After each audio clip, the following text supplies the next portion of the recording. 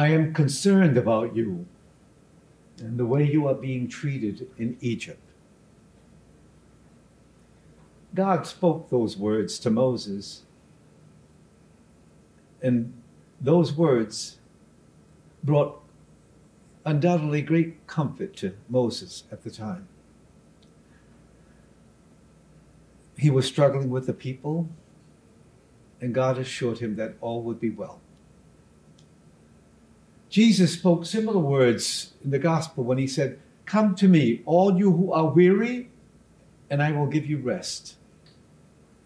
God the Father, who reached out to the Egyptians, and Jesus, who reached out to the people of his day, they're doing the very same thing for us today. Lives today in many parts of our world are no less burdensome than they were for our ancestors in the faith. The fears, the sorrows, the illnesses, the uncertainty, the anxiety, the depression were relenting then and continue today. Problems did not disappear then. Problems do not disappear today. Jesus did not come to take away pain and suffering, but to fill it with his presence. So it's comforting to know that we are not alone in our struggles, that God is concerned about us and our struggles. The laws that God sets before us serve to free us, offer direction, assurance, community, compassion. It's comforting to hear Jesus tell us that he can refresh souls, ease and lighten our burdens.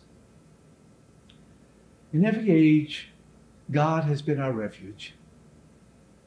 In every age, God has relied on men and women to make him known. Moses was given that responsibility.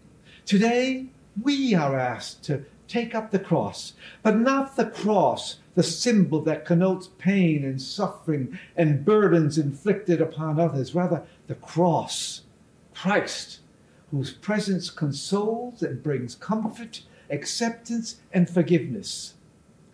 In a word, we are being asked to be concerned with the ill treatment of our brothers and sisters across the world and fill them with the presence of Christ found in each one of us, and yes, in our families that are praying together.